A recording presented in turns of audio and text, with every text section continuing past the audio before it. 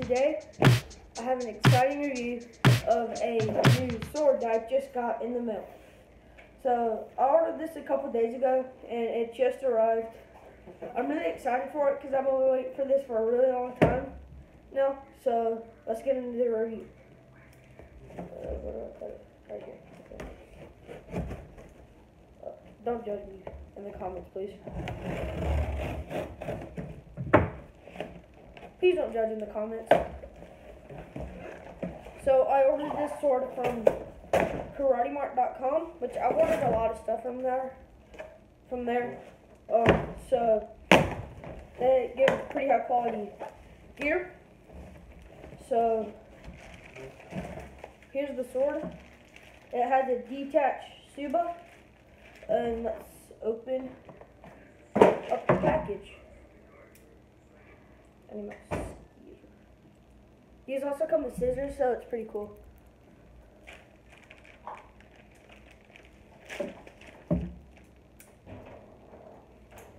So yeah, the Tsuba does come detached, so you're gonna have to put that on, but pretty light. Not as big as I thought it would be, but that's fun. It's still pretty cool. I have had multiple of these not carbon fiber, polypropylene swords before. There's a story behind one of them that I won't get into right now.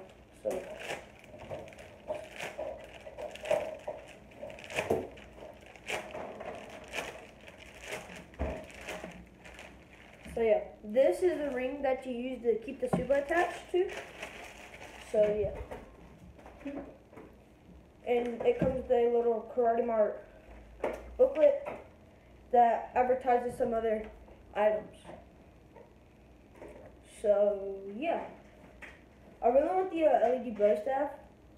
Might get that one day. And what is this? Oh, it's just shipping information. So yeah, the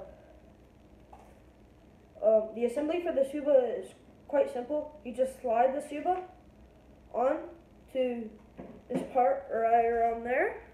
So you just slide it down, and then you take the ring and you slide it down the sword. It is a tight fit, but it's supposed to be like that, so people won't come flying off. It does take a little bit of work though, but boom. Here is the finished sword. It is made out of polypropylene, which is apparently indestructible plastic.